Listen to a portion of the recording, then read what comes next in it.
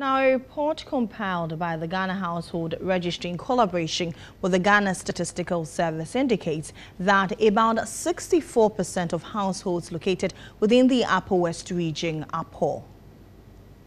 The survey, conducted last year by the Ghana National Household Registry under the Ministry of Gender, Children and Social Protection with the support of the Ghana Statistical Service, covered all districts of the Upper West region.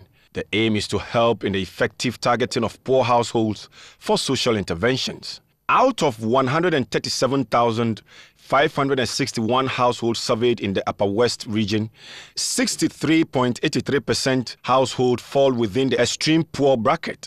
18.48% households are within the poor bracket, while only 17.69% households fall within the non-poor category. The Minister for Gender, Children and Social Protection said the data present an opportunity for government to really assess the success chalked in the fight against poverty. This will make it possible for the departments and agencies involved in pro-poor interventions in the region and the nation to better monitor, evaluate, do the follow-ups, and effectively report on the impact and coverage of social interventions in the region. For how long are we going to continue being poor? The prevalence of poverty in the three northern regions is highest, perhaps because education did not come to us as early as it did in the southern part of the country.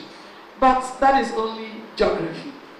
The rest is up to us. Robert Austin is the national coordinator for the Ghana National Household Registry. We also had quite a number of rich data on children, on the elderly, on disabled persons, on access to water, on household construction types.